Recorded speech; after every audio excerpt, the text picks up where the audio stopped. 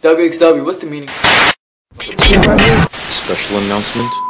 This poorly edited message has been interrupted by something more important.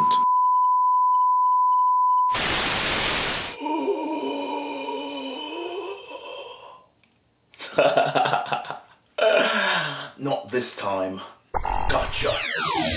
Because Blade, we all know how petrified you are of things that go bump in the night. And quite frankly, me being the nobleman that I am would hate for it to be on my conscience that you had to sleep yet again another month with a nightlight on, snuggle up with a teddy bear because you're too petrified to leave your room.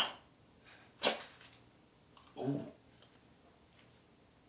They didn't know that, did they? Guess the cat's out of the bag. My bad.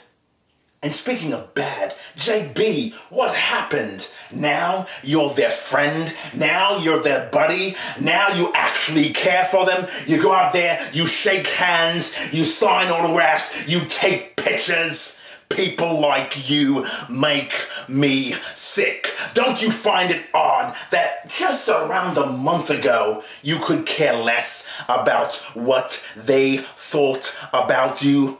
Hell, even the way you got the Cruiserweight Championship was a little controversially shady.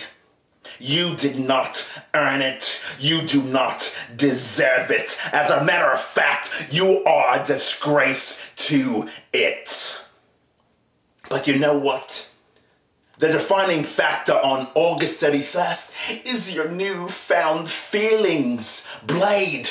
You've made yourself the perfect prey. The difference between me and you is now you have everything to lose and I have everything to gain because I need no one whatsoever and I sure do not need them.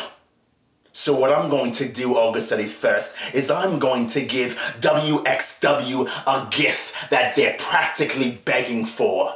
I'm going to give WXW the gift of a champion that actually stands his ground. And Blade, that champion is not you.